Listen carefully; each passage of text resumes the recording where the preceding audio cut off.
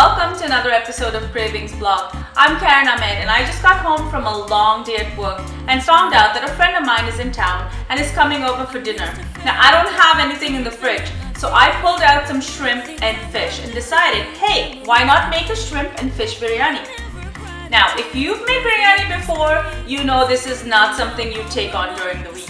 But I'm gonna make this quick and easy recipe, and I know that both shrimp and fish cook really fast. So let's get started. First thing we want to do is soak some rice. I've soaked 4 cups of basmati. Usually I like to soak it for a couple of hours, but I don't have much time today, so it's been soaking for about half an hour. And I've got some clarified butter that we call ghee in India, and also some spices. I've got a stick of cinnamon, 2 bay leaves, 4 cardamoms, and a couple of cloves, and that's all going to go into the water. It's going to cook with the rice. Now I also have shrimp and fish. I've got about a pound of fish and about half of that of shrimp, and I'm going to cook both of those together with some spices. I've got cumin and turmeric, chili powder, and garam masala, and all of those things are going to cook together. I've also got some ginger and garlic paste, onions, tomatoes, chilies. I've got some saffron strands that are soaking in milk, and I'm going to finish off with some fresh mint from my garden and some fresh coriander. That's going to go in at the end. So, are you ready to begin? I am. Let's get started. I'm sorry you may not be able to see this properly because I'm using a traditional pot to cook this rice. And the reason for this is I need the height so that when the water boils, it doesn't boil over quite as fast. Because many times I just look away and before I know it, there's water all over the stove. So I'll try and get you a close-up. But the first thing that we're going to put in is about a tablespoon of clarified butter. And that's called ghee.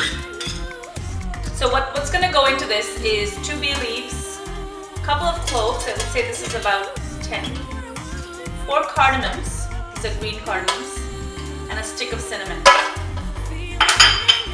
They start to splutter almost instantly, and when that happens, get ready to pour some water in. Now usually people say you have to put in 2 cups of water for every 1 cup of rice. That's what my mom goes by, but I don't really measure, I just pour. Stand back. So what we're going to do now is just let this water come to a boil before I can put the rice in. And while that's coming to a boil, I'm going to make sure that I salt it. There's nothing worse than having rice that's not properly salted. While the rice is cooking, I'm going to get started on the gravy. Now this gravy is a little bit delicate because the fish tends to break. So I'm going to cook the onions first, and then cook the fish, take it out, add the rest of the spices, and I'm just going to treat it in a very delicate way just so the fish doesn't break.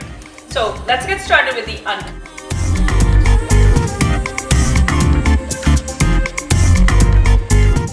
I'm going to take off about half an onion. Then I'm going to reserve that for the garnish, and the rest of it I'm going to just put aside while I fry the fish.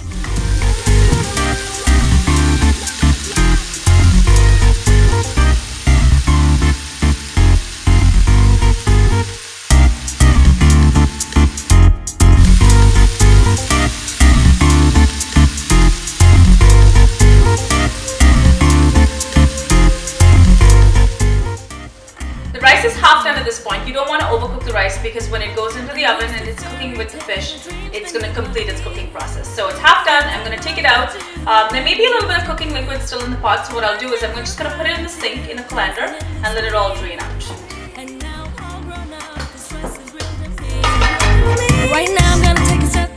Next, I'm going to add in some garlic paste, a tablespoon of garlic,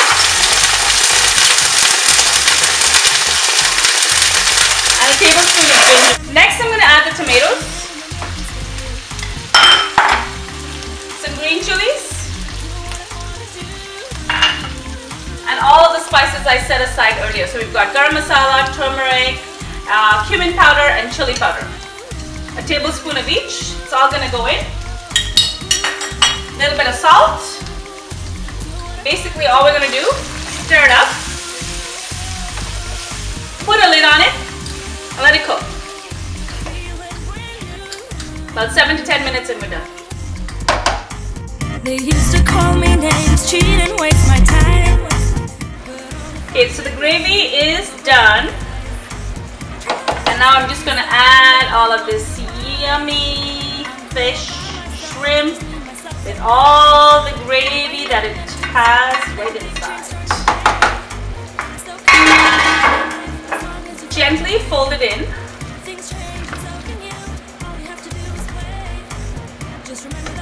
Try not to break the fish up. Cover it again.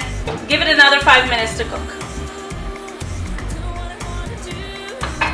Okay, the first thing we're going to do is layer the biryani just like you do a lasagna. So, starting with the fish and the shrimp, I'm going to put some gravy at the bottom. Now what that's going to do is when this steams in the oven, the rice is actually going to cook with the steam.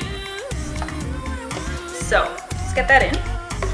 I'm going to do 2 layers. So I've put half of the gravy in and I'm just going to leave the other half for the second layer. Next, we're going to add some of the rice. So I have the rice ready to go. Remember, this is half done.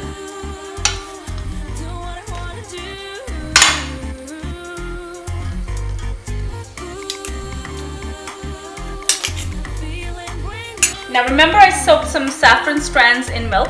That's gonna go in. There's nothing like biryani and the smell of saffron. So all that's gonna go in. The next layer of fish and shrimp, put it all in there.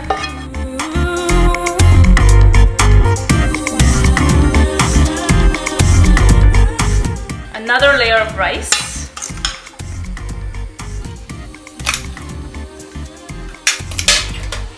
And the last and final step is I have some powdered yellow powder. It's a food coloring, but it's just powder. And I'm just going to lay it on the top. What this is going to do is going to give you a layer of yellow grained rice, which is going to mix in with the white rice. And finally, remember the onions I reserved? That's going to go in at the top.